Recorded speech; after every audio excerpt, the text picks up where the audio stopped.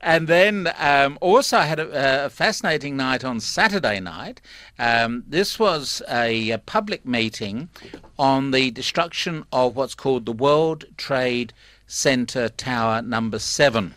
So I didn't even know there was a number 7 there.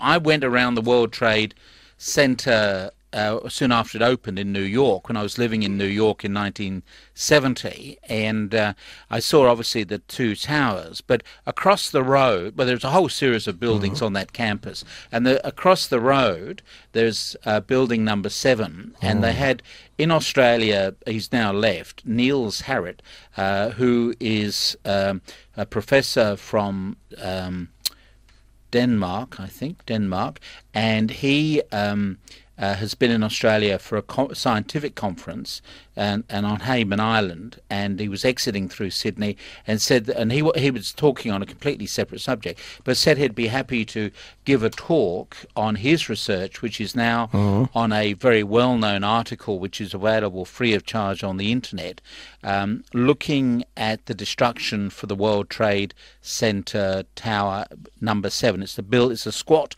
building at the back of it, and that went down 7 hours after the 2 towers went down.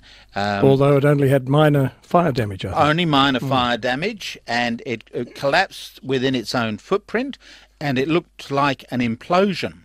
And so the evening was given over to this. I commend the organisers. They kept emphasising that it was a scientific gathering, or that it was open to the general public, but they were treated in a scientific way. They were looking simply at the scientific aspects, how the building came down, not why or who.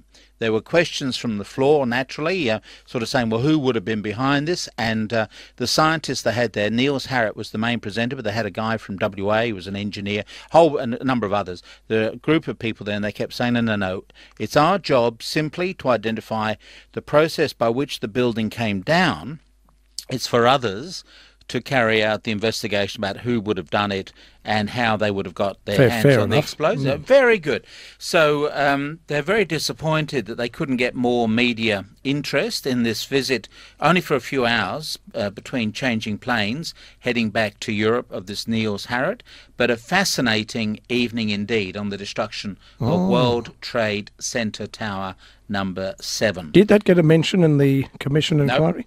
No mention in the report. So it's on the same day another building came down. So nothing to do with us. We weren't asked about that one. Fascinating stuff. Yeah.